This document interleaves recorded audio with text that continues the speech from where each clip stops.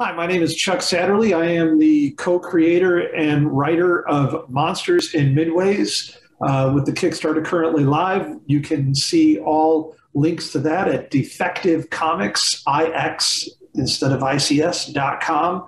And you are listening to Two Geeks Talking. Hello, my name is Jeremy Megert, and I am the co-creator and artist on Monsters and Midways. You can find our book at defectivecomics.com, and you can find me on social media, Jeremy Megert Art, Twitter and Instagram, and you are watching Two Geeks Talking.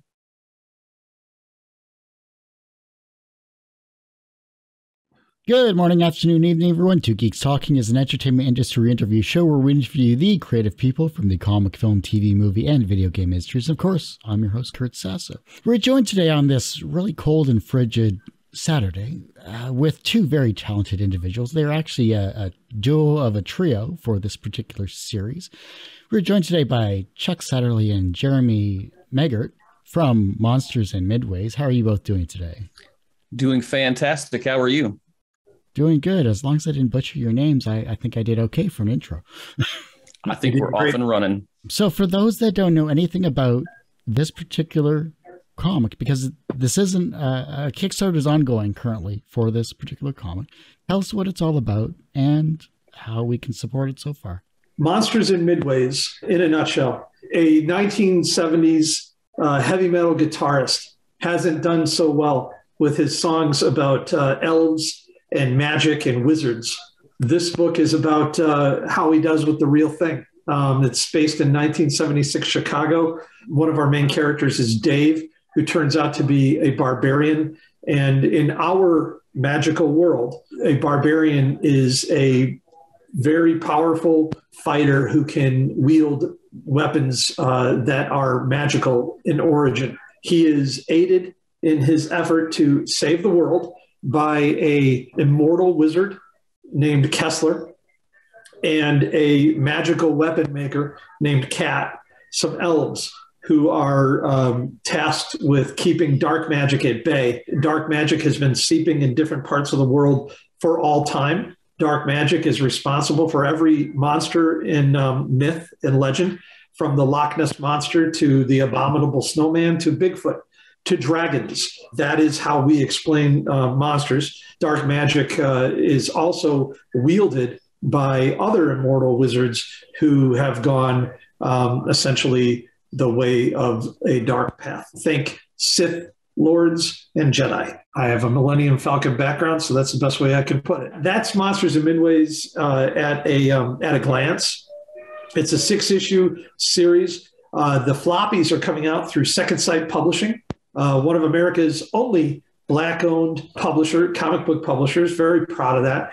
Right now, we have a Kickstarter going on. The Kickstarter is for a hardcover collected sort of omnibus edition, oversized with all the scripts, sketches, everything involved in it, which will come out after the 6 issues are on the market. That's amazing.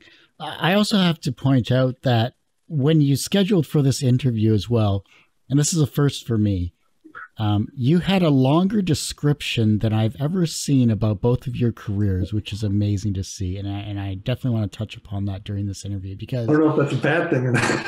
No, that's a good thing, because usually it's just about the project itself, but I love the fact that you both have a wide history when it comes to being creative in comics. And I love seeing that as well too. Jeremy, switching over to you real quick here. When you first got the script for Monsters in Midways, what was the first thing that came to mind from a creative perspective? The first thing I got, even before I got the script, the kind of two things that I look at is, one is what's the idea?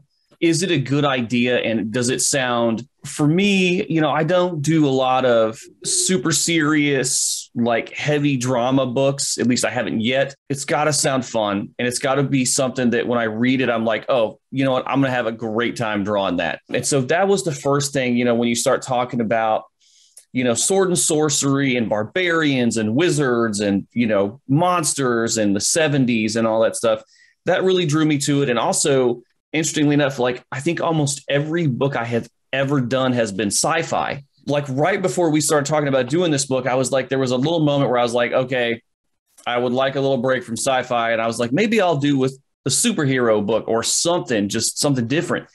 And when we started talking about this, I was like, yes, that's perfect. I can't wait to give that a shot. And, when I got the scripts, Chuck's scripts they're fantastic. They're so well written. I get to jump into them. One of the nice things about Chuck and his experience is I know that when I get Chuck's scripts on a comic page, there's certain kind of like rules and guidelines and stuff that a comic artist has to follow with like talking order and actions and panels. And a very nice thing about Chuck's scripts is there's no tweaking or changing. Like everything is followed. So I really just get to open it up and I just get to go straight to work on the layouts and the pages. And that just makes it fantastic on my end. So then, as the artist of this series, then was there any character design or some flair that you added based on your past experiences that kind of really set a character apart from others? A little bit with these characters, because I had kind of come in after Chuck and Nick had cooked the idea a little bit, and so they kind of knew like what the characters were. And a little bit of like some basic descriptions and what they looked like. I wasn't just going straight from scratch, because anytime I work with somebody like that and they're like, hey, I kind of want the character to look like this, my goal is to deliver, what they had in their head, but then like kind of take it to the next level and not necessarily give them even more than they thought they wanted, but just to kind of add like a little bit extra on top of that. And Kessler is a character. He's a wizard, and he had a vest that's made of wolf fur. Yes, I think so. Unfortunately, we don't have Nick Goodwin here. This story is his brainchild. He's my neighbor and friend in Chicago. Kessler is actually based on a real human being who is one of the people who run a famous bar in Chicago called the Liars Club. While Jeremy was kind of confined to Gary's physical traits, just about everything else is all Jeremy. Can I say something about Jeremy? He said that the scripts are there and he doesn't have to do a lot of thinking. He does a lot of thinking. He is fantastic to work with, because I have in my mind's eye what story I want to tell, and in my mind, that takes maybe 9 panels on this page, or 7 or 14 panels on this page. But in Jeremy's eye, because Jeremy can tell a story, which not every artist can, in Jeremy's eye, maybe those 9 panels are better done in 7, or maybe those 9 panels are better done in 23. I don't know. But Jeremy will come back and tell the story that I meant to tell, but it'll be a collaboration when it's done. From that to, you've heard of Kirby Crackles. We have Megert Magic Mist. In our books. He says he came in a little bit after the story had been cooked a little bit, but this Monsters and Midways is all Jeremy visually. We are lucky for it. Collaborative efforts, obviously, when it comes to a writer and an artist or co-creators, always interesting to see, because everyone has their own creative experience and talent. What is it about working with each other that sets you apart from maybe other duos of the past in the comic industry? It's hard to know how, a lot of other people work. But I mean, I know that like with Chuck and I, there's just so much like flexibility between the two of us with the way that we execute the pages. And I think that's a really big plus for the two of us. And then also, with Nick, getting the information into the script that we want to have, and then getting that in the best possible format for like how it works, on a comic page, which is another nice thing about Chuck's scripts also, is you can tell he's writing specifically like he's writing a comic script. A lot of times writers will write a script like they're watching it like on a TV or a movie screen, and you can always read those scripts and know immediately how that they're processing it. But the nice thing with Chuck's is I'm definitely like reading a comic script, which is one of the things that's really helpful. The flexibility that the two of us have together, I think is, and then also with Nick, is probably like our biggest like asset in terms of like our team working together. The fact of the matter is that what Jeremy just said is true. We're kind of loose. At the same time, we're all disciplined. We all know our craft. The least experienced member of our team is Nick Goodwin. That's a fact. Nick Goodwin is the person who thought it up. Nick is my neighbor and my friend. He called me up one day And he said, like most comic book people, if you write or draw comics in any way, shape, or form, you will have a family member or a friend or a neighbor who will say, you know what makes a good comic, right? And then they'll say something. And then Jeremy can probably agree with this. Then you smile and you nod and you like, oh, yeah, okay, sure, yeah, good idea. Bye. How do I get out of this room?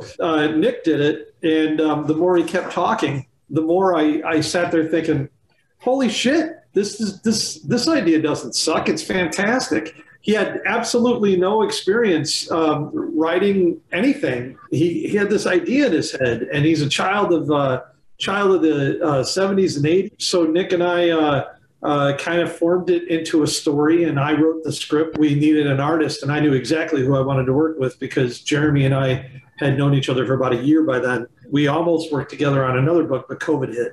So I immediately called Jeremy. So Jeremy, his game is on, my game is on. So both of us know our craft, but we're also real loose. We fly a little bit loose. There's really not a lot of rules, and that's the best way I can explain it. Looking at both of your careers as a whole, you both have a wide variety of experiences, which I love, and we could talk hours on everyone's career in general, which means we have to have you back on the show later on, maybe this year or next year. But what is the most important quality about being a writer and a comic artist in today's industry? I've always thought that a comic book creator or I don't care if you're a comic book creator or if you are the person who answers the phones at an insurance agency. You need, there's three qualities. And if you have two of the three qualities, especially in comics, I think you can make it. If you have three, you're golden. Those three qualities are, first of all, speed. Can you make deadline? If you can make deadline, that's a good thing. Number two is likability, personality. Can you get along with people? Are you not a dick? That's a second quality. And third is talent.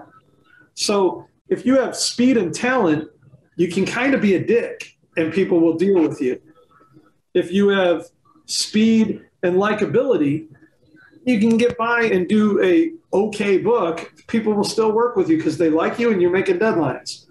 Or if you are skilled and likable, then they don't worry about the deadline so much. We've all seen a million books come out 6 months late by that amazing writer or artist, and we're frustrated, but we still buy it when it comes. If you have all three, you're golden. If you have two of the three, I think you can make it in comics as long as you are focused and you put the effort in.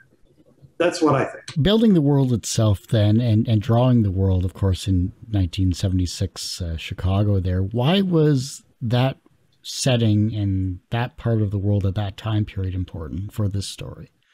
It's just fun. First of all, Chicago is where Nick and I live. Jeremy's from Dallas, Texas, and we have never, and I think he'll agree with us, we've never held that against him. Other people, Jeremy has been fighting that disability for a long time. But Chicago is a great city. Nick and I both live here. We both grew up here. The 1970s is just damn fun. The music was awesome. Airbrushed conversion vans. The clothing was ridiculous cool. Everything about the 70s is just a blast. Maybe not the colors. Avocado green. What is that? That mustard yellow. Maybe not so much, but everything else, pretty damn cool. The 70s were fun. We love working in the 70s in this book, but this book spans time. Monsters and Midways has everything from Vietnam era war scenes to Pompeii to the Salem witch trials. We will hit King Arthur's Knights of the Round Table with Morgana and Merlin. But 1970s Chicago is pretty cool. One of my favorite pages so far that Jeremy drew is of a 1970s Cadillac driving on the Chicago Skyway. Pretty damn cool. I love that time period. Now, I'm old enough to have lived in it. When you saw that you were in the varying time periods that you are drawing for, which one was your favorite? Well, so far we've spent the most time probably season 70s, kind of in the same, about a 10-year period or so where we kind of bounce around a little bit. For me, it's interesting because I feel like when you look at the eras of things that we see in movies and TV shows and stuff like that, I feel like there's kind of 2 decades that you get to see the most, right? You see the 80s with Stranger Things, stuff of that variety, and then you have the 90s. And that's the kind of stuff that you see the most. You don't see a lot of stuff kind of taking place in the 70s. And for me, that was interesting because one of the reasons I always enjoyed sci-fi was I liked to draw things and show things that, you know, people don't see every day. I want to show them something new and something different. And the nice thing about this is, one, right, it's in an era that you're not seeing portrayed frequently. And then additionally, on top of that, it's a very specific city. I have to have landmarks and I have to have buses from the city of Chicago in the 70s and make sure that those are right. You know, there's a lot of stuff like that that kind of goes into it that I don't normally do in most books because I'm in outer space with like flying cars and whatnot. What is an early experience where you learned that language had power? I can get heavy for a minute, and I'm the product of a foster care system. I was in a number of foster homes, and I lived in a group home called Moose Heart in Aurora, Illinois when I was a boy. And then I ultimately was adopted when I was 16. I've been homeless. I've lived in a pickup truck. I think one of those times when I thought that language was important and vital, if I'm being, you know, I don't know if you wanted me to get this deep, when someone who takes the job of parent who didn't give birth to you says they love you, all of a sudden you feel safe. When you're a kid and you are scared all the time because you never know what tomorrow brings, the simple words of I love you and believing it, and feeling safe and being able to sleep that night, I'd say that was one of the times when I first learned that language was powerful. I have a real light-hearted comic book version answer to that question, but that's the serious, heavy version. A visual perspective, when visual language had power for you as a creative artist. Yes. So it was a Green Arrow story written by Kevin Smith and penciled by Phil Hester and inked by Andy Park. And in this story, you know, the setup is that Green Arrow has been dead for a while. And so this is Green Arrow being brought back into the DC, like comics continuity. And in this scene, you have Oliver's, you know, former protege, Roy Harper, is sitting on a rooftop and he's reminiscing about Oliver training him. And in this scene, what Oliver is teaching him and what Roy is reminiscing about is all about the timing with which you choose to execute something. And it's the metaphor that he's using is Oliver's teaching him how to time his arrows. And so they're outside, they're in like a backyard, and Oliver has turned on a small faucet to where it's dripping water. And what he wants Roy to do is he wants Roy to fire the arrow and perfectly hit a drop of water as it's coming out of the faucet. And just the way that Phil executes like the passage of time, the emotion, and then like Roy getting frustrated and just like Oliver, you know, focusing him and like showing him how to do it and then executing it. It's just one of, in my opinion, the best like executed scenes I think that I've ever seen in the comic. And the second I saw it, I truly understood for me what the power of being able to tell a story like on a comic page gave you. After the first time I heard this story, I went back. I have the absolute version of that. I didn't know there was an absolute version of that story. I'm going to have to get that because I have of Phil's run. I have 2 trades. I have that one. And then I have the first one after the end of that story where Kevin Smith left. And I forget who, Brad Meltzer. Somebody took over. Brad Meltzer. Jeremy, forget about it. Don't worry about it. When I unpack, I will send it to you. Cool. It's my gift to you. I love you to death, and I will. Oh, thanks, man. I'll just send it to you. So don't worry about it. In both of your careers there, what was the first thing that you created where you thought, yes, I could do this as a career? Nothing creator owned. And I'm saying that a little bit funny, but also serious because if you're a creator owner, the odds are stacked against you. They just are. I'm not here to be a negative person. I'm not trying to say don't try or don't do it, because I've clearly tried and done it a number of times. So I think the time where I thought, yeah, maybe I can do this as a career was the work for hire, when someone actually hired me and paid me to write a comic book that I didn't create. I've adapted a number of novels. So I think the first time where I really thought maybe I could do this as a career. Look, I'm a very realistic person, transparent. I have a day job as well, but maybe I could do this as a career, was when I adapted Joe DeVito's sequel to Miriam C. Cooper's King Kong. It was called Kong, King of Skull Island. I sat there working on, a pop culture icon. If there is somebody in the world that hasn't heard of King Kong, who's in an industrialized nation, probably even not industrialized nations, I would be surprised. So when I worked on a pop culture icon like King Kong, I thought, maybe.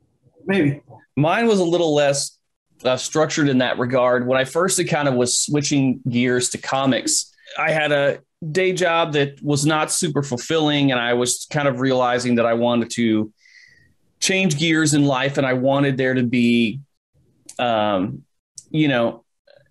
was realizing that with the job I was doing, it was a job that I was eminently replaceable by anyone, and it didn't make a difference. And that was something that was kind of very important to me. And when I started thinking about that, I started thinking about other stuff like, I'm doing this job, I want to do something that matters if I do it, and I feel like comics is that way. And it's the same way for every member of the team in comics. If somebody else had written Monsters and Midways and handed me the script, it would be completely different, right? The same thing. If somebody else drew Chuck a Monsters and Midways page, it wouldn't look even remotely the same. And so I love that with comics, like I wanted it to be something to where, it mattered if I did it. And then the third thing is, and this is a little kind of floofy, but like I wanted it to be something that had a kind of a benefit to sort of like the world at large, and I feel like comics give people a lot of enjoyment. I know they certainly have me, and they've made my life better. And so I wanted to kind of contribute to that circle as well. I decided to start drawing again. And, I was doing like a little bit of fan art stuff. I didn't really care about doing fan art, and I still don't now. And I really just wanted to draw actual comic books. And so I just started drawing my own book, and, it was definitely not awesome. You'd say. I was always like, I'm always like very aware of like where my skill level is at. And so, it didn't stop me from drawing those first few pages and whatever, and then like hopping on a plane to go to C2E2 and showing it to a bunch of professionals now. And I look back and I'm like, oh, that's a little rough. But, it was a fun book. And I definitely learned a crap ton about making comics on that book. It literally it started with those ideas about like why I wanted to make comics, and then just going in full blast. And they, just knowing that's what I wanted to do. So then, Chuck, what was the hardest scene for you to write in this book? That is super easy. And I would not have been done without Jeremy's help. Jeremy, you know what I'm going to say, right? I wrote the entire script for issue 1. Oh, yeah, that's right. I forgot about that. Yeah, I wrote the entire script for issue 1, except for a 2-page spread that Nick and I had worked on from a story perspective called History of the World Part 1. This is a great story about collaboration, because our goal was in a 2-page spread to tell the entire history of magic in our world, in our universe, in that 2 pages. I couldn't do it. I would say, Jeremy, 2-page spread's coming tomorrow. 3 weeks later, tomorrow. Yeah, and I just kept doing it. And then Jeremy finally just got tired of me and said, can I talk to you for a second? And I was like, I'm sorry. I know I have to have this done. You've done pretty much every page other than this 2-page spread in the comic. And he gave me a suggestion, the simplest of suggestions. And he was right. Ultimately, I look at it I take the L on this, on issue 1, because I pride myself on, if I'm told 22 pages by the publisher, I do 22 pages. Ultimately, because of Jeremy's fantastic and simple suggestion that never occurred to me, we called the publisher, Second Sight, and we asked him for 2 more pages, and then it was easy. But those 2 pages, History of the World Part 1, where we told the history of magic in the Monsters Midways universe, were the 2 hardest pages, not only in this series, but the hardest pages I've ever wrote. And Jeremy made them look fantastic. His suggestion helped me out of an enormous jam. Was that also the hardest pages for you to draw then? No, those actually didn't end up being too difficult, because I think one of the things where Chuck was having trouble with was he had a lot of stuff he wanted to get on the pages. He had a lot of ground he wanted to cover, but at the same time, on those 2 pages is we were introducing one of the 3 main characters. We were introducing Kat, and it was the first time you were going to see her. When she comes in, she doesn't know Dave. She already knows Kessler, and Kessler and Dave are sitting in a Mexican buffet restaurant in Chicago. She shows up to sit down and to meet Dave, and they just have kind of just kind of popping in and sliding in the booth. But I wanted it to be where it's, you had a little bit more of like an introduction to where you saw her on the page and you're like, okay, when you give the introduction, the character a good bit of real estate, it lets the reader know, okay, this is somebody who's going to be really important to the story. And so what we basically did was kind of added a couple pages and then gave Kat her intro, a couple pages of her sort of talking to Dave and telling Dave a little bit about the world, the magic world. And then the next 2 pages were for Chuck to write his history of the world thing. And so then he could have everything from dinosaurs mutated by dark magic to all of the wizards fighting that. Yeah, like all that stuff. And then we could fit it. And then all of a sudden it really wasn't that difficult. I think the hardest for me, there was a scene, and it wasn't as much hard, it just took a long time, was we have a scene where you have 4 soldiers in the Vietnam jungle walking through the jungle at night, and it's raining. And that just took a really long time because, I'm working black and white, and I've got to get a lot of stuff in there. So I'm not zooming in super close on uniforms, but I got to make sure that as close as I can, that the weapons are era correct and the uniforms are as correct as I can get them. Knowing that, when you're Googling stuff, it may not always be exactly right. That was really what probably took the longest, was that page of just getting those dudes walking through that jungle. That page is that Jeremy's referring to is fantastic. Yeah.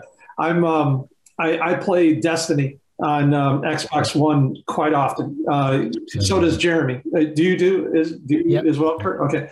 When you play an FPS like that, I'm part of a clan. Actually, Jeremy's in this clan now, but I showed this page to a couple of my friends, one of which, his name is Mike. He's in our Destiny clan. He's a veteran, and there's a reticle panel that Jeremy drew that is insane perfect. When he's looking through the sites, I don't know if you know that, Jeremy, but Mike Night Terror talked about how fantastic that panel was, and he's literally a veteran, and he thought that panel was fantastic. Good. I liked that panel, and then at the bottom of the page, the whole run. Yeah, it was fun because we needed to show, it's night, so you've got trees and stuff, but then we needed to have glowing eyes popping up, kind of in the darkness. And so the way that I did it was I drew one of the assault rifles, the M16s, kind of at the bottom of the page, framing the bottom of the page. And then, so you're just sort of looking over the top. Your view is just over the top of the gun. And then you're seeing all the eyes kind of pop up as you move from left to right across the page. It was an effing joy. I mean, I can't say this enough. I have been extremely lucky. You say, Kurt, that I have a resume. I don't really have that big of a resume. I've worked on a few books in my life, but during those few books, I've been able to work with artists before the show started, I talked about George Perez inking our covers on our first ever book. I worked with Norm Brayfogle. I've worked with Phil Hester and Kevin Mellon, and I've worked with a number of different creators. But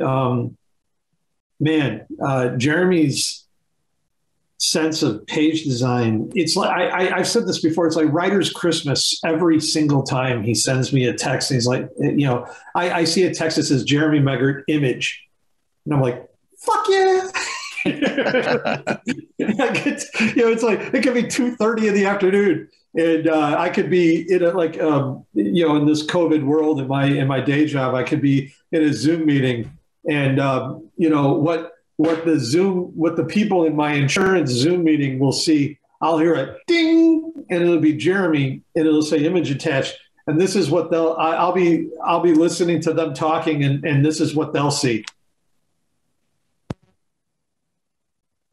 I don't know if they know what I'm looking at, but that's essentially what I experience every single time Jeremy sends me a text that has the latest page. It's Writer's Christmas. What is your creative kryptonite? This will sound funny. I am just always looking at a lot of different artists. And I mean, I probably have 4 or 5 that are my main influences right now. But I mean, everything I see is like seeps into what I'm doing at any point in time.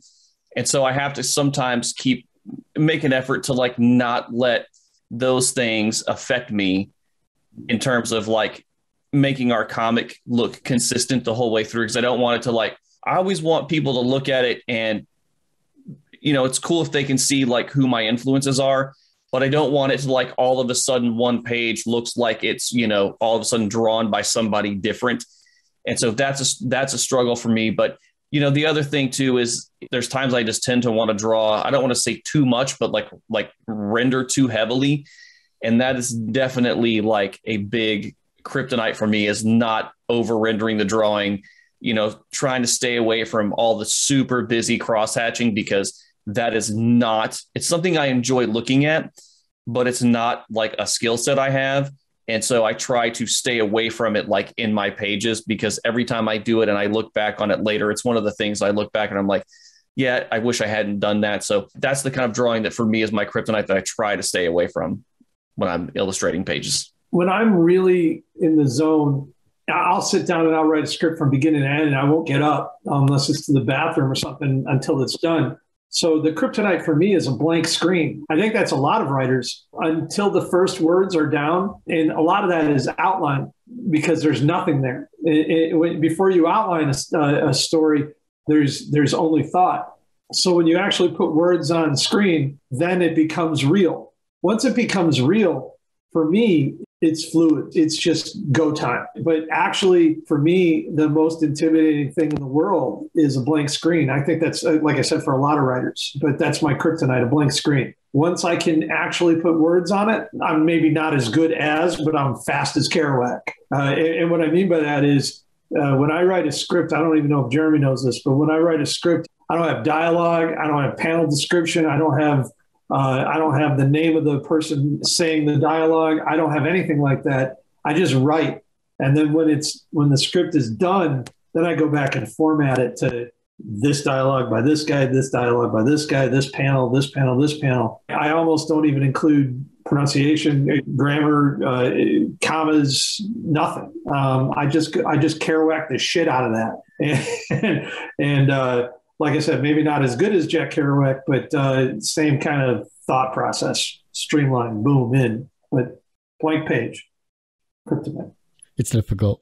Yeah, the blank page is like taunting you. The blinking cursor is just judging you for everything that you're not writing down. Yeah, it just looks at you and it's like, you loser. The cursor is just like, you talentless hack. Yeah. What are you even doing here? It's just screaming at you. Before I get into these questions, is there anything I haven't touched upon that those are watching and listening should know about? The comic book industry is made up of a bunch of idiots if they don't hire Jeremy Megert after this series is over to do every major character at Marvel and DC. I am okay with that. Yeah, we can run with that for sure. At what point are we good enough? I think that implies complacency. Complacency is the enemy of creativity. So my answer would be never. Chuck and I think are both very similar in that, there's always pushing to do better, on every single page that we execute.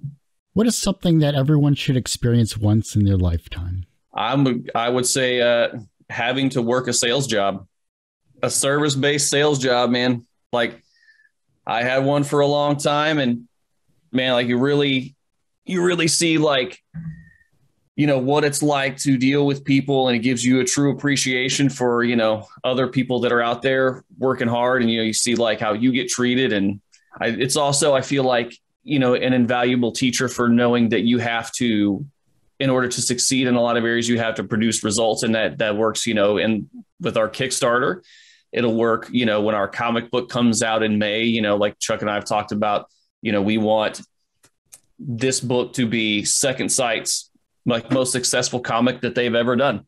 And we want it to like be that hands down for them. I think that a lot of that stems from, you know, Chuck's experience in sales, and then, you know, my experience before switching over to comics. Damn, he's right. I am in sales every day in my regular life, non-comic book life. And a sales job is, you know, the true test of patience and empathy and everything else. You know, what I was going to say before Jeremy said his fantastic answer was unconditional acceptance and love. Everybody should experience that from something other than your dog. Because my dog, you know, I could go murder 19 people today. My dog would be like, "How are you? I love you." But by the way, I have never murdered anyone. Unconditional acceptance and love. If you could experience that in your life, then you are lucky. A good creative partner is also something everyone should experience. Yeah, Jeremy. Sure. What's the second wisest thing someone has ever said to you that has stuck with you in your career? The second wisest thing? Yep. Well, shit. That's an interesting question. You know, I could easily tell you the wisest thing. That was from Norm Breyfogle. I think the second wisest thing, because you're talking about in this career of comics, correct? I think the second wisest thing that I've ever heard, I could say a bunch of things that Phil Hester told me, because he's literally my mentor and one of the greatest people in all of comics. You know, I'll continue the Jeremy Megert Love Fest. Yesterday, we learned that there was a month delay in our book being solicited by Second Sight Publishing in previews. I called Jeremy and I said, and I was scared to death because this is one of Jeremy's first efforts. And I said, "Jeremy, I'm really sorry, but we're not going to be in the February previews. We're going to be in the March previews." All the advice Phil gave me, all the advice Norm Breyfogle gave me, George Perez, all these guys gave me, it was great. But Jeremy's answer was, okay. Maybe it's not advice, but maybe it was an example. Let the shit that you can't control roll off, handle the stuff you can't control, and go make a good comic. And that's what Jeremy told me in those two letters, O and K. And I felt better. So that's the second best advice I've ever received. Jeremy, your turn. Well, you know, it's funny because since I've started this out, I got to this game later than what a lot of people do. You know, I really started pursuing this like mid 30s or so. I've never had a mentor. You know, whenever you see people taking on mentors, you see the words, you know, new young artists and things like that pop up. And, you know, I fit half of that as a qualifier for a lot of people, but the other half I do not. And so you know, honestly, like I've never had a mentor like in this journey, but I would probably say the best advice, the second best advice. It was really funny at my first kind of con when I was taking this book that I was doing, and it was called Space Beards. And it was that book I mentioned earlier. And I was showing it to everybody. And there was an artist. His name is Aaron Cooter, and he currently works for Marvel doing all kinds of amazing stuff. He looked at my work. He was like, "You need to get some French curves." And I was like, "What are French curves?" And he basically had to tell me about these things that are rulers, but they have like round edges and curves on them. So that way, like your lines don't look like ass, basically. He didn't say that, but that's basically what it was. So it was awesome. Get some French curves, and that's pretty much like the second best like advice ever. Well, I mean, that's a cool question. Thank you. Oh. That's probably where the phrase, draw me like one of your French girls comes from. So, get some French curves. Mm-hmm. Probably not, but I like how it sounds. We'll run with that. Everyone has one or two people that inspired them on their path to where they are today. Who was that for you? I mean, obviously, I would say like a big one was that Green Arrow comic with Phil. Another one is, and this is really funny, like a lot of people read comics and draw when they're kids, and I definitely did that and read a lot of stuff. And, we'd take road trips and have comics in the car and go pick them up at like little bookstores in the mall at the spinner racks. But when I was in high school, I wanted to learn how to draw people. And I was like, you know what? I'm going to go get some comic books and do it that way, which is a terrible idea in retrospect, but I did. That's what I did. And I went and went into a comic shop, and I was like, I'll get some Wolverine books, whatever. Cause I like Wolverine, right? Cause I was in high school, and I picked up, it was like Wolverine 75, and it was by Larry Hama and Adam Kubert. And it was the first issue of Wolverine, kind of like right after his adamantium was ripped out by Magneto. And spoiler, it was funny because I opened that book up, and that was the first time I ever had really looked at a comic and recognized that not all artists were of equal skill level. And I just remember reading Adam Kubert's work on that page and not truly understanding it, how good he actually is. That was the first time I ever truly kind of became aware of that, was probably with Adam Kubert, like on that Wolverine book. So I would probably say, the Adam Kubert Wolverine era, Phil Hester, Green Arrow. And then another big thing for me is the kind of Spawn era when McFarlane was on it. And then you had Capullo and McFarlane in that era too. And those are probably like a few of my biggest, especially for early on. For me, number one, period. You asked for one or two, but I'll go first of all, my number one is Frank Miller. I'm 51. In 1986, when I was 16 years old, Dark Knight Returns came out. I read that book, all four of them. It was before the trade paperback. I read all four of the Prestige issues. The scene where Two-Face's henchman, who is on crutches and has a neck brace and everything, comes back to Two-Face's hideout, and he says, "Face, it was the bat." The place is deserted and Batman is waiting. Frank Miller writes this, and it resonates with me to the point where once I'm out of the business world, when I retire, I'm even getting this tattooed on my arm. Batman shows up, and he, and the guy on crutches is backing up because he's afraid of Batman, and he falls through this piece of glass onto the fire escape. The henchman says, "You can't hurt me. I have rights." And Batman says, "You have rights, lots of rights. Sometimes I count them just to make myself feel crazy. But right now you have a piece of glass shoved into a major artery in your arm. Right now you're bleeding to death. Right now I'm the only person in the world who can get you to a hospital in time." And that changed my whole world. Everything in my whole world went, "What the fuck? This is insane." And Frank Miller owned me after that. Everything Frank Miller does, I love. I don't care, period. I love Frank Miller. He's number one for me. Number two, writer-wise, man, there's so many, Alan Moore, Phil, as much as Phil is a visual person for Jeremy, Phil is also an amazing writer. And, I'm lucky enough to call him friend. There's Norm. There's all these different storytellers and artists and writers and everything.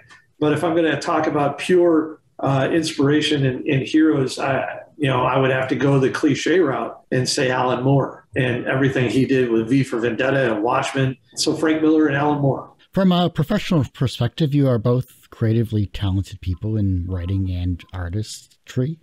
You have done many things in your careers, and you will continue to do many things with various projects that you either do solo or do together. So from a professional perspective, you're both successful. Do you consider yourselves personally successful? I think that goes back to complacency. No. I don't think I'll ever think of myself as successful. I've sold 3 options to Hollywood for TV shows that have never been made. I've been published. I've been in worldwide, like I said, pop culture icons. I used to think that the bar for success is working at Marvel or DC. I'm old enough now to truly not really give a shit about that. Marvel and DC, if you want to hire me, great. You should hire Jeremy. He's much more talented. No, I don't know. I don't know if there is a bar for success that I'm ever going to feel that I hit. You talk about kryptonite from another piece of kryptonite would be complacency. If I get complacent or satisfied, I'm dead creatively. So no. Personally successful, I mean, it kind of depends on what area, that you're looking at in terms of a professional thing. I'm usually very in the moment, and I try to stay in the moment when I'm working on something. So, I'm always, of course, like looking out for what, like obviously we have 6 issues of Monsters and Midways. And so I have to have a gig hopefully lined up for when that's over. This is my first published comic. And so I remember the day that, we got the contracts and we were signing those to send them back. And that was really exciting. But man, the second I signed it, I was just immediately like ready to hit the table and work on pages. And so, there's a Star Wars, saying that, be mindful of the future, but not at the expense of the moment. And so I'm very much usually am trying to stay like in the moment with that. But in terms of like, personally successful, I'm always enjoying the journey of like my comic career and where it's going. But outside of professionalism, in my personal life, outside of that, married to an amazing, incredible person who is definitely makes my comic career possible. So in that regard, I am incredibly successful. And all of us are very lucky for Josie Megert. Yes.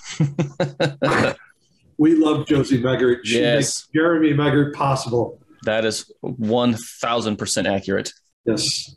The reverse of success is failure. How do you deal with your failures? I mean, I move on, man. Like, let's say I draw a page and I'm not 100% happy with it. I mean, are you ever 100% happy with anything, with any piece of art? Not necessarily, but like you look at like what you can learn from it. It's in the rearview mirror immediately.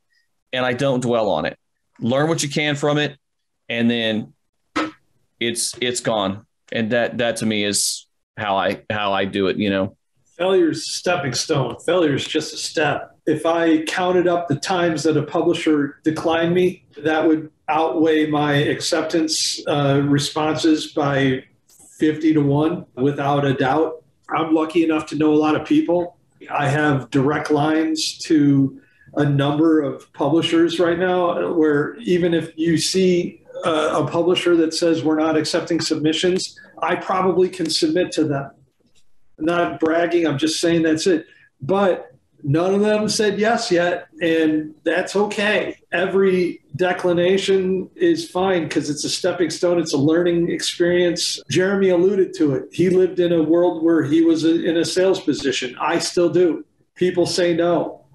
You let it bounce off you, and you go to the next one. The NFL and football. My son is a college football player.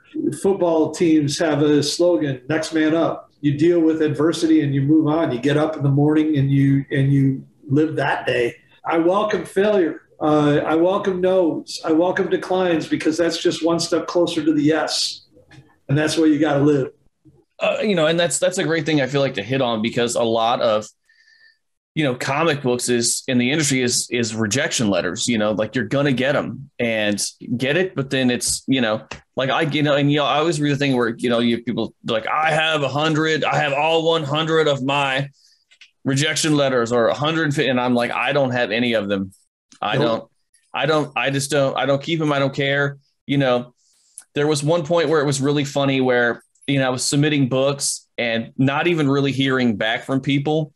But then there was a point where, and I thought this was funny because like I actually started hearing back from Image where they were telling me no. And I was like, well, I mean, I guess I'm getting good enough that they're telling me no. Hell yes. You know, so, but in the end, then as soon as that, like, I was like, oh, well, okay, good.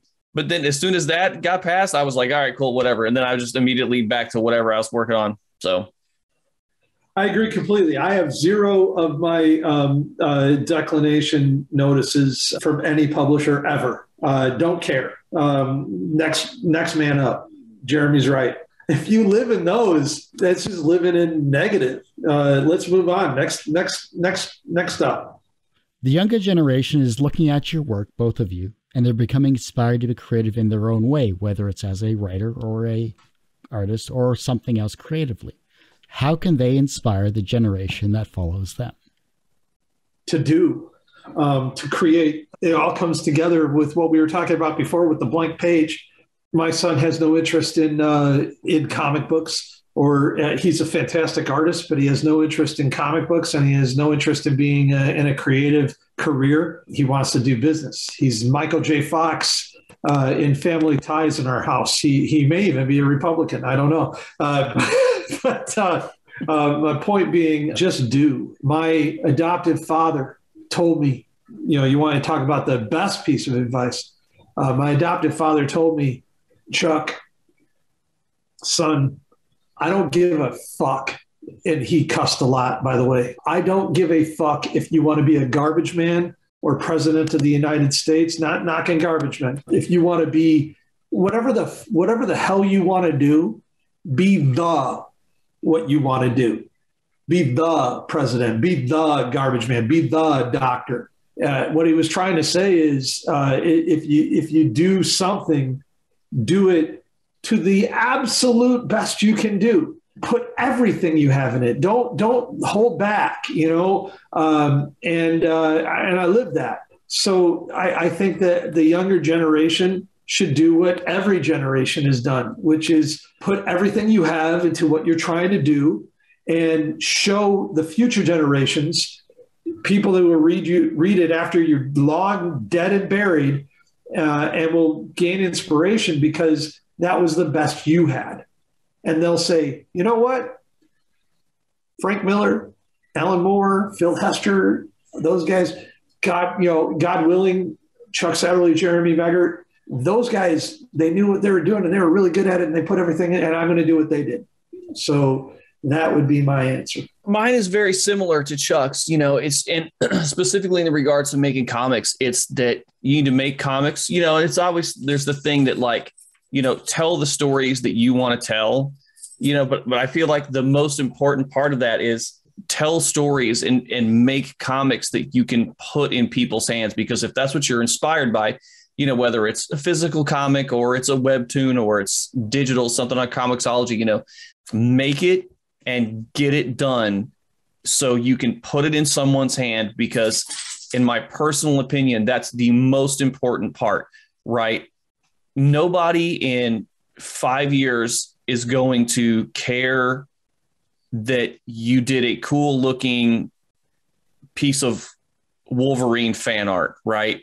That stuff doesn't stand the test of time. And if you want to have something that's truly going to reach people, you know, you need to tell a story and you need to be able to finish that story to where you can be like, here, read this. This is a comic that I worked on, you know, and that to me is is a huge part of that equation. Good answers from you both. And I greatly appreciate you for coming on the show. And I hate to say this, but that ends this particular episode of Two Geeks Talking. You survived. We did. We appreciate being on. Before I let you go, we have to have you at least plug the Kickstarter and plug yourselves on social media. So where can we find you both? How can we support you both, not only on this Kickstarter, but in the future?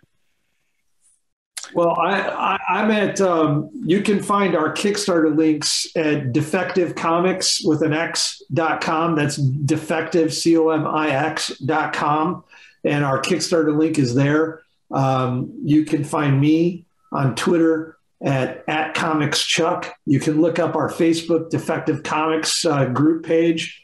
I'll let Jeremy talk about all of his stuff. He's on Instagram. I'm on Instagram, but I need to up my Instagram game like Jeremy. But I'll let Jeremy talk about where he's at, because you can find these links to the Kickstarter at any of those pages. Yeah, so I'm mostly on Instagram and Twitter, and it's Jeremy Megert's Art, just all one word. And yeah, Instagram and Twitter, and you can find the links to the Kickstarter, all of our social media pages, the Defective Comics stuff. I mean, if you just go to really any of those areas, we'll have everything for you ready to go. Beautiful. Love it. Well, thank you again both for coming on the show. I do greatly appreciate it. And I definitely want to have you both back on in the future for sure too. So let's try to do something later on in the year or next year if possible. Yeah, sounds good to me. Thank you, Kurt, for your support and your hospitality, man. We appreciate you. Like I said, that ends this particular episode of Two Geeks Talking. You can, of course, find this interview and 1,000+ others on our website, tgtmedia.com or twogeekstalking.com. And, of course, on our YouTube channel, which is a little more updated than our website, unfortunately, which is youtube.com/tgtmedia. And as I say every week, everyone has a story to tell. It's up to me to help bring that out. Thanks for listening and watching on Two Geeks Talking.